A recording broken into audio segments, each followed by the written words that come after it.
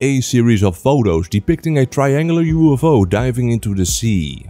These photos strongly remind some of you of the Arctic UFO Photographs USS Trepang. Debunkers like, for example, Mick West, who has been in the media lately as much as Kim Kardashian, are doing everything they can do to debunk this UFO case, which is a good thing at a certain level.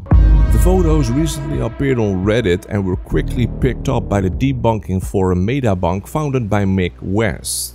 Honestly, I think Mr. West is doing a great job. But I don't always agree with him. Many have felt the same lately.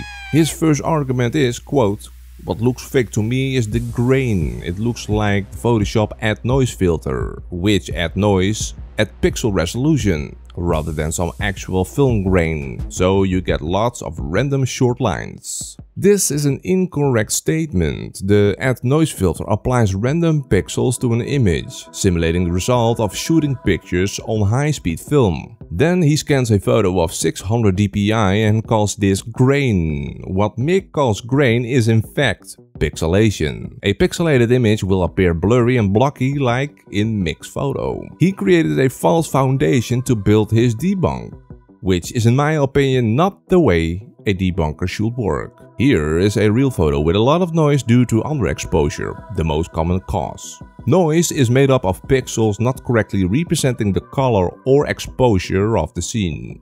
Random short lines are visible too in this real photo. Link to the original photo is in the description. Someone in the forum made a very good argument. The waves are in two pictures the same. Mick failed to see the point his own user is making.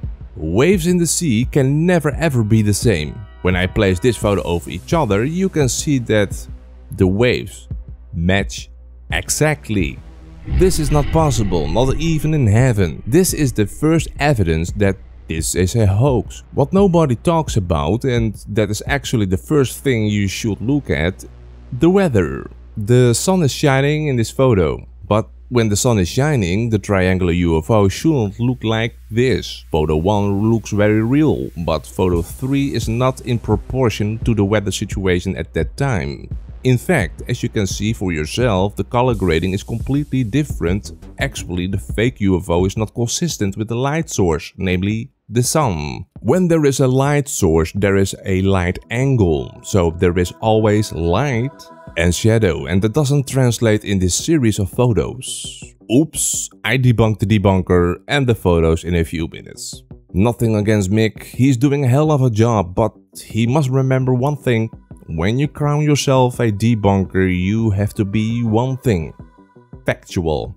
Nothing else matters. Don't forget to watch the next video.